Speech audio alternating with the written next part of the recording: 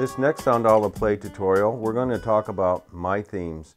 And My Themes is where you take a song that you like and you create a specific design for it and then save it in the Soundala Play app, and then you can also share it with people, share it with friends, and we'll talk about that later. You're going to start a song to play, then you're going to go over to the control panel. And at this point what you're going to do is customize it to how you want it to look for that particular song. So with this song, maybe we'll slow down the pattern a little bit by bringing the speed down a little bit. It's maybe filling up the display a little too much there. We'll go up with the master on the side. Well, that was a little too much, so we'll hit the middle ground there.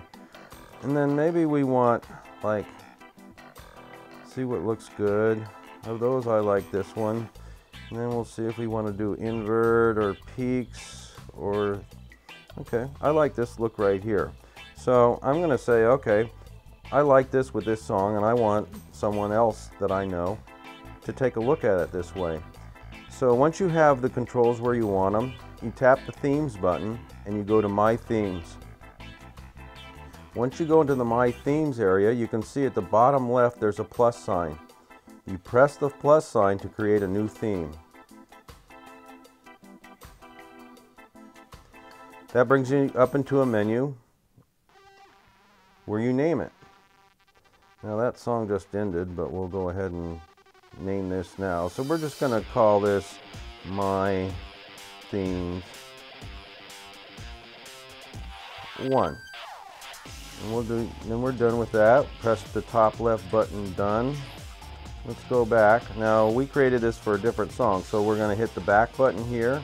We're going to hit the back button on our iPod to get back to that song.